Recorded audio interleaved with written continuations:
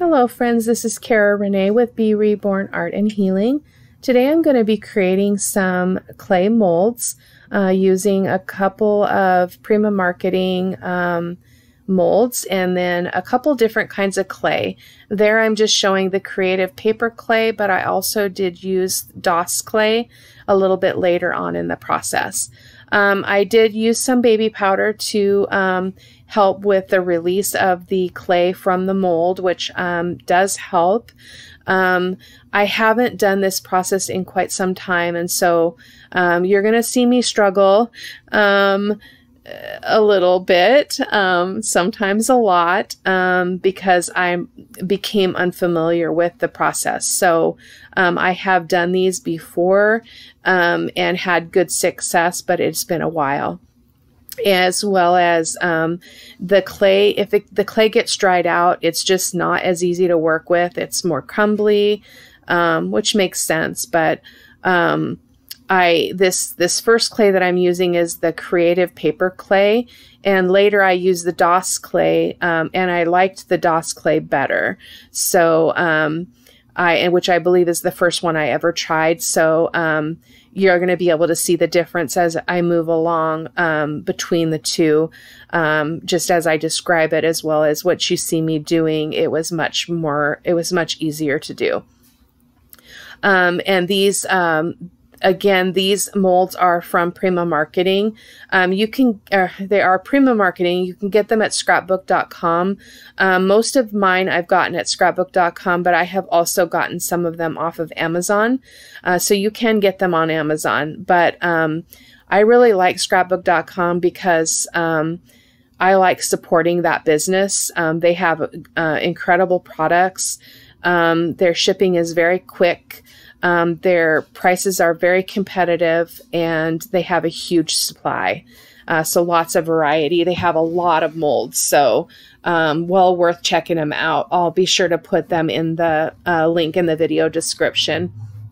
But here you can see I'm trying again a variety of things. I'm trying to rub my finger, towards me and then away from me to try to release the clay that is not part of the mold, which was my biggest challenge with this session, was being able to differentiate where the clay needed to stay, because you're not actually looking at the mold when you're at this point. You're kind of flying blind. So I was thinking about maybe taking a photograph of the mold and printing it out and keeping it with the mold so that I could actually be looking at it. Might help the process, unless you're super familiar with the mold. If you've used it time and time again, then this wouldn't be an issue. But I actually just got this mold for Christmas. It's April, and I've just used it for the first time. So this is a little bit messier for me, and it's not my preferred craft, but I thought I would give it a try, and since I was going to play with it, I would go ahead and film it so that you could see, mainly just because I want to show off these molds. They're just incredible, well worth the investment in my opinion. And I really love the rose buds. And if you have been watching my channel at all, I say it again and again, roses are my heart. And so anytime I can get my hands on something that's a beautiful rose that I can incorporate into my art, I am going to do that. So these buds were super cute and really fun. They were pretty easy to work with, even though they're obviously much smaller than the bigger flowers that you see there.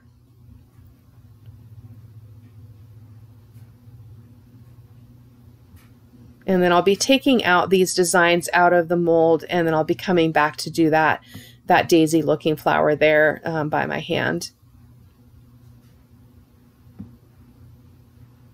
I'm excited to use these in a mixed media project. I like to use metal and wood and chipboard and all kinds of things in my mixed media art. And the molds are another great, these designs are a really great thing to use to create a mixed media kind of assemblage or scene, or whatever you want to do. They add a great element to your project. And as I'm taking them out, obviously they're still wet. They're not dry. And so they do bend, and the mold bends as well. And then there I was able to just use my finger to kind of smooth out those rough edges, which I don't know if I was doing something incorrectly or if this is just the nature of it. I'm not sure. Again, I think I'll go check out Tiffany Solario again and see what she does. But they're absolutely gorgeous. Well worth the time and energy spent. So cute little rosebud. Love it. But you can paint them with acrylic paint. With these, they're fairly porous, and the clay is, and so I don't usually have to prep them with gesso or anything. I can just put acrylic paint on them. The resin ones I did when I did resin before, and I can't remember if I mentioned that because this is like the third voiceover attempt. I keep having computer issues, but I did use molds, not this particular one, but some other ones a while ago, and I used resin in them, which I really loved. It was in many ways easier. In other ways, it was harder because I had overflow. And so the resin would seep over the lines into another section. And then when it dried, it was really difficult because I had to, obviously with resin, I had to leave it in the mold until it was completely dry. So I didn't discover that there was that spillage over into the other design until I took them out, and they dried hard as a rock. And so some of them I couldn't use for the purpose that I had created them for because they were messy and just difficult. But I think if I had like a pipette or something that I could actually squirt that resin into the mold, I might have better success. So the next time I try resin, I'm going to do that. But using the clay is pretty simple. It's not, I mean, it's a little bit messy, but the cleanup is easy, and, it's no big deal. So the next one I'm doing is that really large, vine, with the mini leaves, the larger one. Really, really wrestled with this, really wrestled with it because it was such an intricate design with so many parts that I debated over how to get the clay in there in the best way and in the most time-saving way. So you're seeing me put it in like this, and then I take it right back out, and then end up using way too much clay, as you see there. And then that just ended up creating all kinds of work for me to get not only just extra clay that wouldn't even fit in the mold, but it was just a mess. So this one was definitely my nemesis. I didn't have a lot of success. I mean, I finished it. I got it out of the mold. It's beautiful, but it took me a long time. So it's so funny because some things that worked on the flower molds didn't work on this. So it's just really interesting. I think this is definitely one of those things that's just going to take practice, and, just trial and error and figuring out what you like. It was really hard on my hands. So if you have issues with your hands and strength in your hands, this might prove to be very challenging. There's a lot of pressing, there's a lot of rubbing, and my hands were pretty tired when I was done. But again, worth the effort, at least in my opinion, for me. And I hope that you enjoy it. I mean, I figure if I'm going to create, I may as well just turn the camera on and see if I come up with anything good that I can share with you guys. So that's what I'm doing here. But this one just had so many leaves and a lot of fine lines, and it also had these little circles. I don't know if they're supposed to be like a part of the leaves or berries, or I don't know what they were supposed to be, but they were very difficult. And when I get the this out of the mold, you'll be able to see that the edges, especially around those little balls, was really messy. So I have to figure out a better way to do it for sure. But so here, I'm just going to fuss with this and just let you watch. I didn't want to cut too much out because I don't want to misrepresent the process. It is time consuming. Yeah. Better to see what it really looks like than to make it look like, oh, magic of YouTube and it's all done. So that's why I'm leaving this in and just letting you kind of watch it. I was using water here on my finger for this, and again, at points the water worked, and at other times it didn't do anything for me. So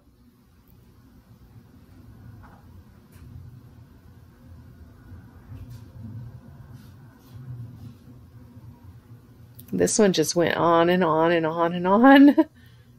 So crazy.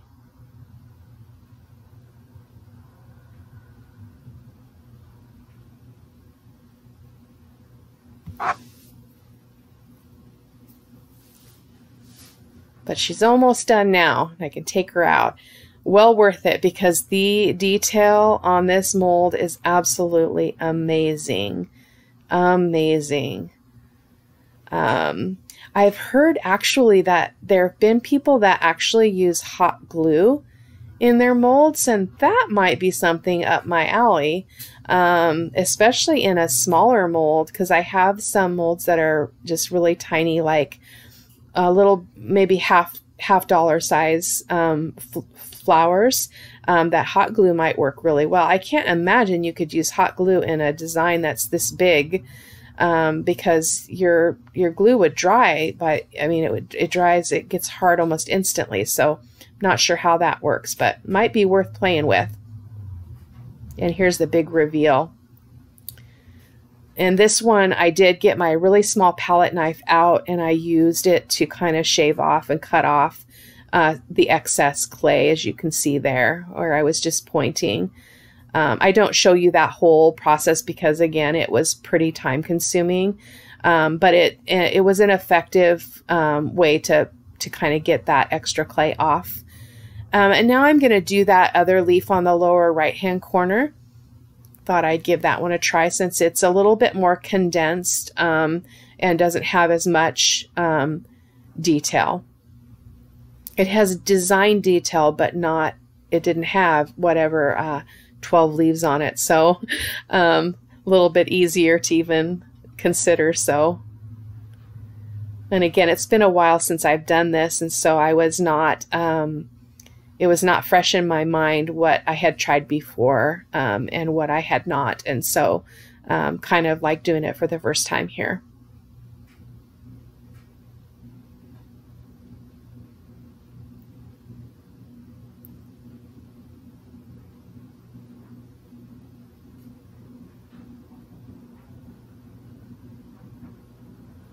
I also wondered if like a Fimo clay would work. Because Fimo clay doesn't have to be baked, I don't think, for the purposes that I would use it. And it might be worth a try too. I have some just left over from other art that I've done in the past, so I might have to give that a try as well. Never know. Doesn't hurt to try, folks. And then I'm going to go ahead and pull this leaf out, and then I'm going to move on to the next mold, which has some angel wings. And I do show a whole bunch of molds, but I didn't end up using them all because by this point in the process, my hands were getting really tired. But here's just close-up of all of those designs there. Just gorgeous, gorgeous embellishments these are going to make. So. And then, yeah, that one. So I didn't, I tried one of the crosses in one of the blue molds there, but they're a candy making mold, the blue ones, and they respond a little bit differently. They do work. I've done them before. I just, again, I didn't want to fuss with them during this session, so I tried one and then I gave up. So on this one, this is another Prima mold, and I'm just going to do those large angel wings, and then I'll also be doing that little heart pendant. And this is where I switched to the other clay, and I'm using a clay called DOS. You've probably seen it, but it was much easier to work with. Like there was like no comparison. The way that it went in, the way I was able to smooth it out. So I'm definitely going to go back to the drawing board and use that, especially with some of those other designs I already did, because it worked much better. And I don't know if the other clay was dried out somewhat, or if it's just got a different makeup that it responds differently. I'm not sure. I don't know enough about it. So I've had it a while. I haven't tried it a lot. So, and then just here doing the second large wing.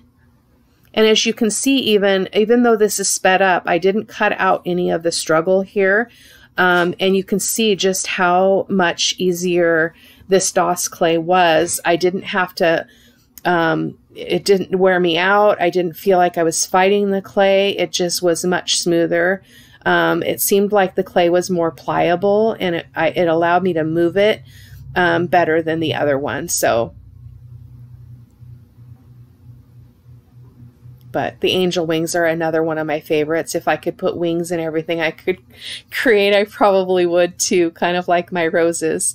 But I love angel wings, and these ones again are super intricate and really, really cool.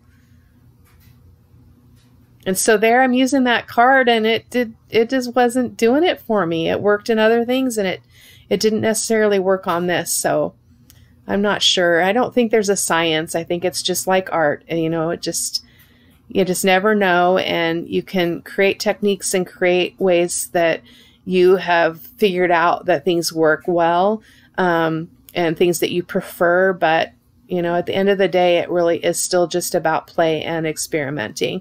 But you can see there that there were no rough edges. It just came out really clean, which means that I got those edges on the mold off. So here is where I was going to try to do that cross in the upper right-hand corner, but it didn't work at all. And so I tried it, but then I gave up. Oh, I'm sorry. I forgot about the heart pendant. The blue molds that you see, I did use those with resin, and they worked out really well. And I think it's because there's a little bit more gap between the designs and the mold. They're actually, I believe, a candy making mold, which proves challenging too, because the molds themselves are not as flexible as these Prima molds that I'm working with now. But I like the designs, and I thought, they were inexpensive, and I'll figure out a way to make them work. So again, I've done clay in them before, and I also did resin in them, and it worked really, really well. Just need to refine the resin process because it was super messy. But this little heart pendant thing was just gorgeous when I took it out. Really beautiful.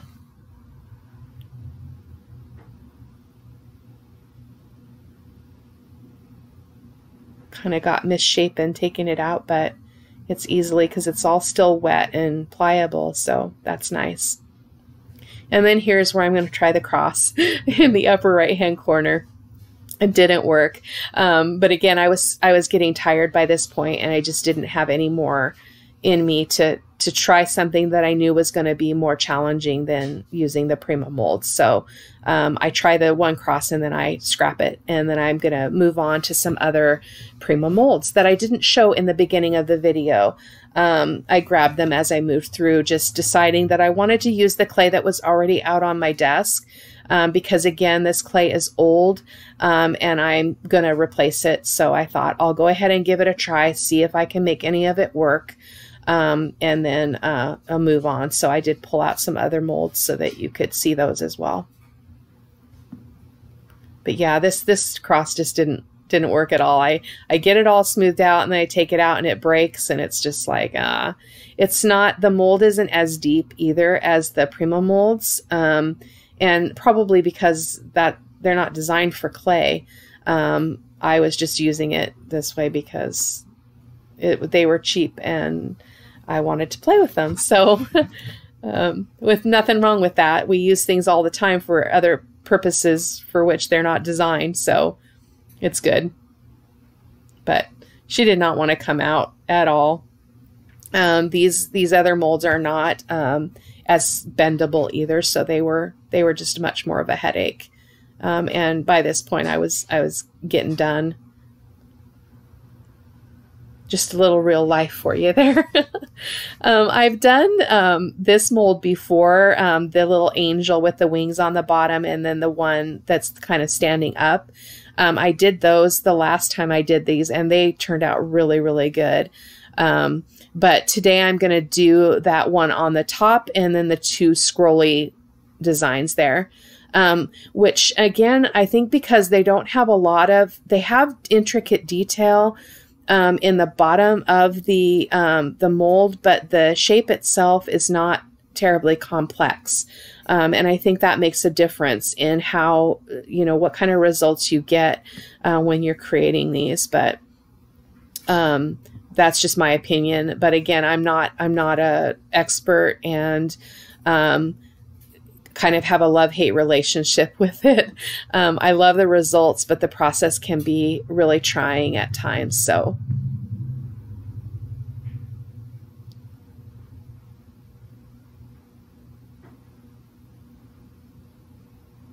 again, this is still the DOS clay, and even in this process, I can tell that it was easier. It was easier to pull the clay off, to get the excess off just by rubbing my finger. Whereas the creative paper clay that I used at the beginning of the video, it just was not as easy to work with. It was harder to get off. It was harder to smooth out. So this is by far not a review of any kind. Just my feedback about having used both, especially in the same creative session, and to kind of decide which one I prefer.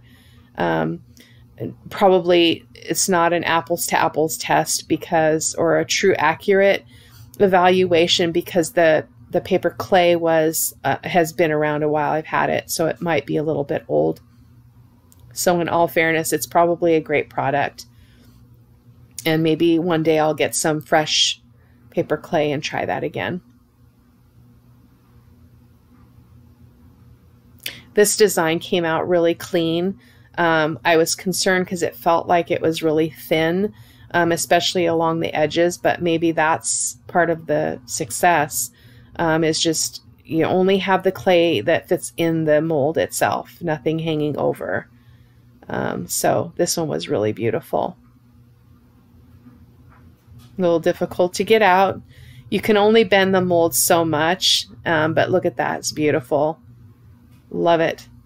So, you know, my hands were really yucky and dry and sticky, so I didn't play a lot with this because, again, I was just messy.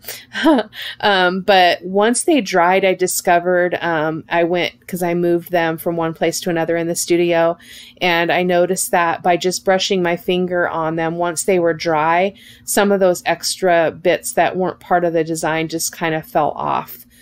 Because they were dry. So that's kind of good to know, that to not spend a lot of time necessarily when the clay is wet, and be able to get some of that off still a little bit later when it's drier.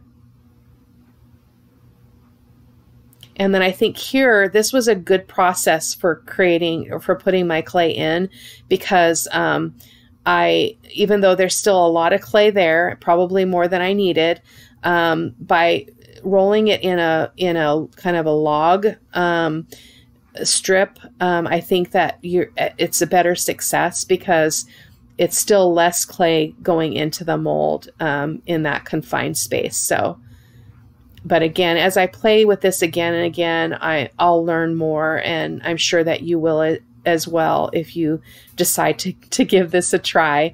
I don't know that I'm giving it a fair representation here, because I really struggled, partly because I haven't done it in a while, but I hope that you'll give it a try. It's I wouldn't trade it for anything. I mean, it was worth the time. It was worth the frustration to get what I got out of it. So, and it's just a different way it's a different kind of art, and you can create some cool embellishments that are really fun to use in mixed media. So.